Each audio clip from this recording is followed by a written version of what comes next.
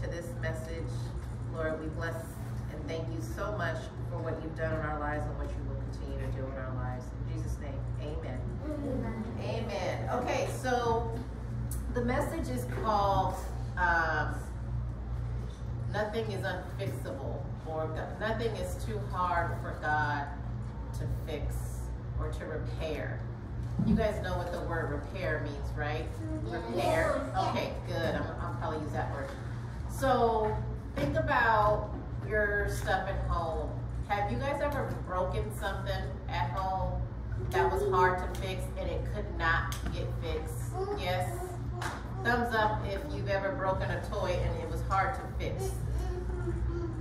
How many of you have broken something and you got it fixed by somebody? Somebody fixed it. Yeah? Good. Thumbs up. Thumbs up. Good.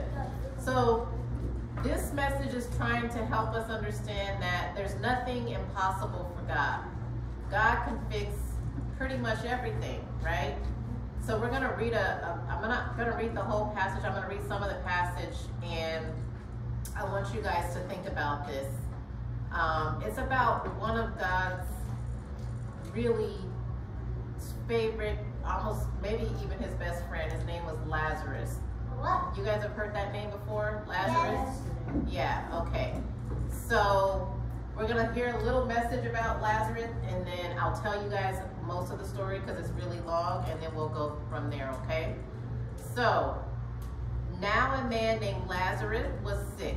He was from Bethany, the village of Mary and her sister Martha. This Mary, whose brother Lazarus now lay sick, was the same one who poured perfume on the Lord and wiped his feet with her hair.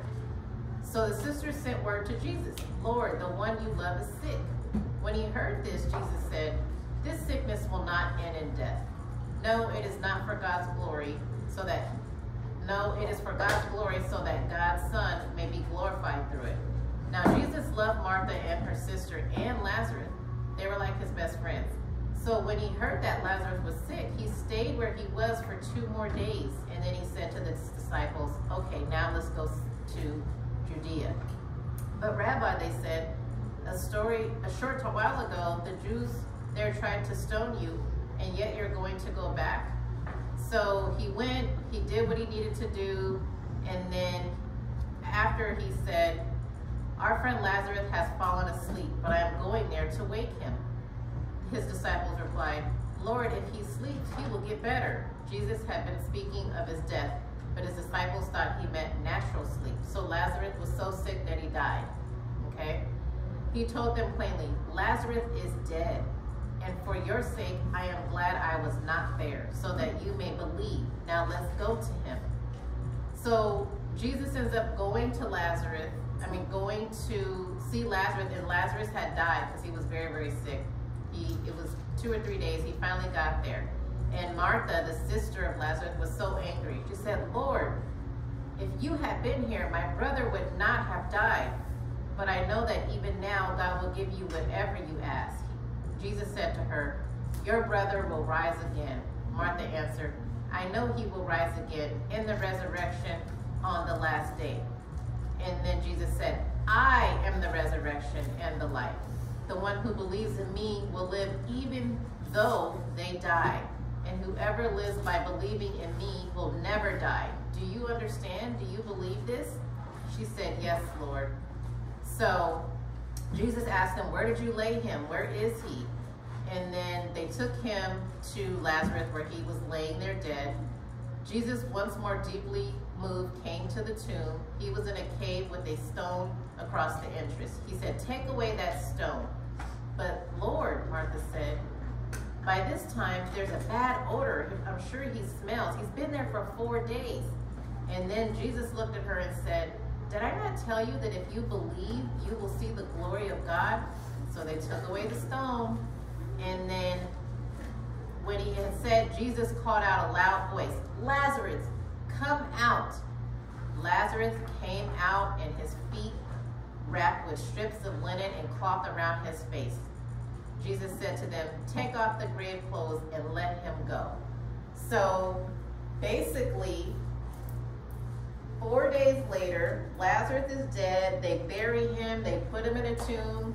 And Jesus looked at the sisters. Well, he showed up, and the sisters were angry. And they were like, you could have healed him. If you would have came earlier, he wouldn't have died. And Jesus said, he is not going to be dead forever. I'm going to raise him. Do you believe me, right? Even in death, there is still life if you believe in me, right? And so he basically, he didn't intentionally let it happen, but he wanted to do another miracle, right? At this point, he had already healed the blind. He had worked with someone with leprosy. He wanted to show something so big that people could not deny that he was the way, the truth, and the life, and you have to believe in him and that he could show you miracles. So this is something that was impossible, right? Impossible. So do you guys understand when God says, even in death, there is life. Even in death, there is life still, life after death. Do you guys understand what that means? Does anyone want to take a shot at maybe what God is trying to say when he says, this is not final. Even though your body may be dead, but there is still much life after that. Do you guys understand what that means? Anyone want to try? No. Maya. There is still hope. There's still hope. And why is there hope? What are we hoping? What do we believe in? That God will rescue us. That God will rescue us, that God will be our Savior in all things. This is, a life that we're living here on land, but we have eternal life with who? Jesus. Exactly, with Jesus. So when Jesus showed up and Martha was like, what happened? Where have you been? My brother is sick.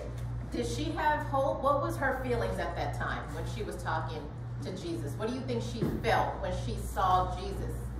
Eden Leonard. She must have been feeling sad that Jesus hasn't came to heal her brother. Exactly. She was sad because Jesus didn't come to heal her brother when he was sick. Have you guys ever been around someone who was sick, or maybe they broke their leg or broke their arm or something, and you're just so sad for them, and you're like, man, I wish something could happen to heal them. And it takes time, right? So, Janae. One time at school, Riley, she broke her arm. And I didn't know what happened, but she went to the front office, and then she had to have a cast on. Yeah. So one of your friends broke her arm at school. And so when people are sick, if they're, broke their arm, broke their foot, they have a cold, what can we do for them? What can we do? We're not Jesus, so we can't heal them. We're not doctors, so we can't heal them. But what can we do to help those people? You right here, what's your name? You raise your hand, what's your name? Do you want to answer the question? Okay, what's your name? What's your name? Haven. Haven, okay. What can we do when people are sick?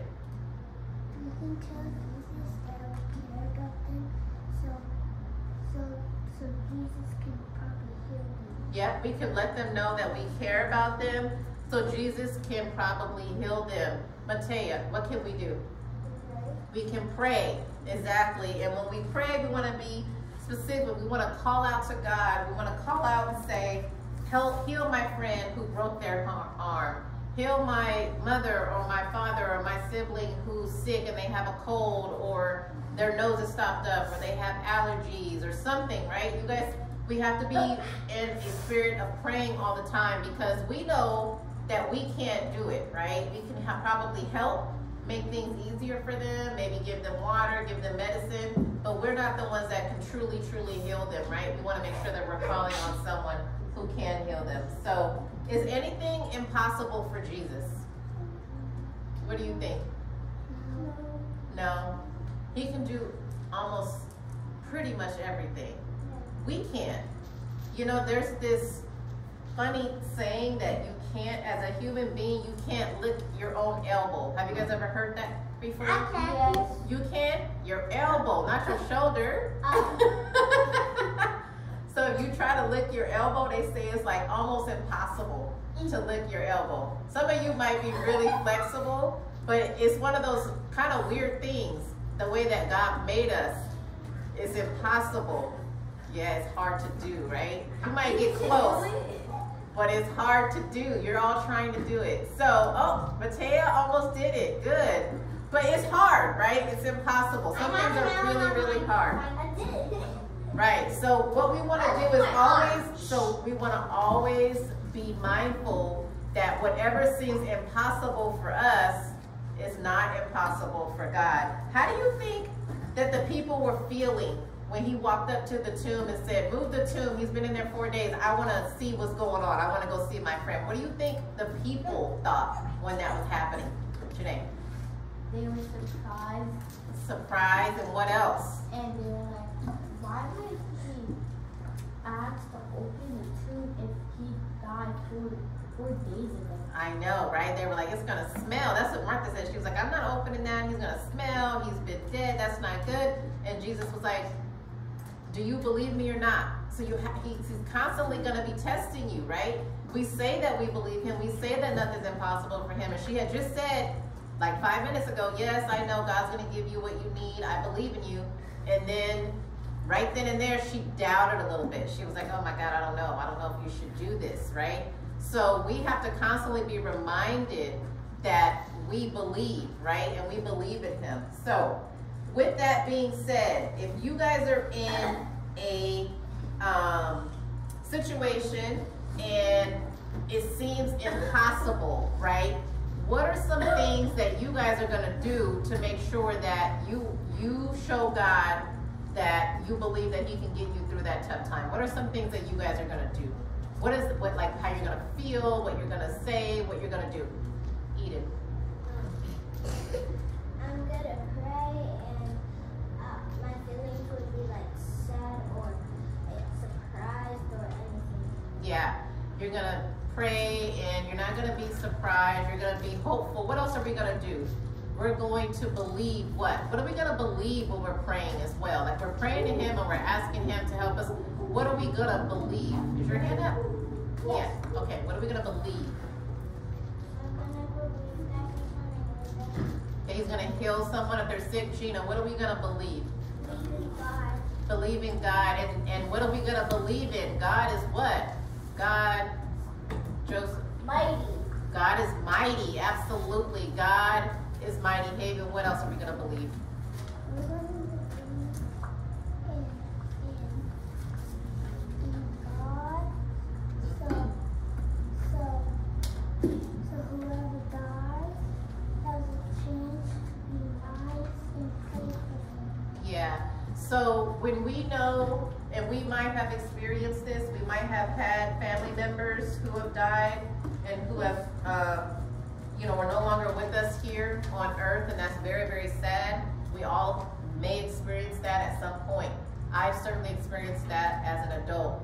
But my hope is that they believed in God, right? And that they have eternal life with God. So I am sad and I miss them in the physical sense, but I'm also very happy, and I believe that if they believed in God, that they are not suffering anymore, and that they are with him, and that they are having eternal life with God. Do you guys believe that? Yeah. That's why we believe in Jesus Christ, right? Because he gives us eternal life, right? You guys know what eternal life means? No. Eden, Noel. That you live forever. You live forever with Jesus. With Jesus. That's the key. You got to have Jesus. You got to believe in Jesus. He has to be in your heart, right? We have to make sure that he is our Savior, and that we profess that he is our Savior, right? Okay. All right, I'm going to close this out. Any questions about this story about God? Nothing being too impossible. And the reason this story was used for this message is because a lot of times death is final to a lot of people. That's like the biggest ultimate thing to come back from, right? And so this is a really good illustration that nothing is impossible for God, right? Nothing, even death, which is sometimes the most final state for a lot of people. You guys understand why we use this story? Yes? You understand that? I have a question. Okay, questions after, okay? So let's close out in prayer. Heavenly Father, wait, hold on, sorry. Before we pray, let's go over the memory verse, I'm sorry. And it's actually up here. I'm gonna turn it. It says, the memory verse is, heal the sick, bring the dead back to life, heal the people who have leprosy. Matthew 10:8a, okay? So we're gonna close out in prayer, and everyone bow your heads, please. Heavenly Father, thank you so much for your message today. Thank you for reminding us that nothing is too grand for you to manage and to get us through, Lord. We thank you for your healing powers.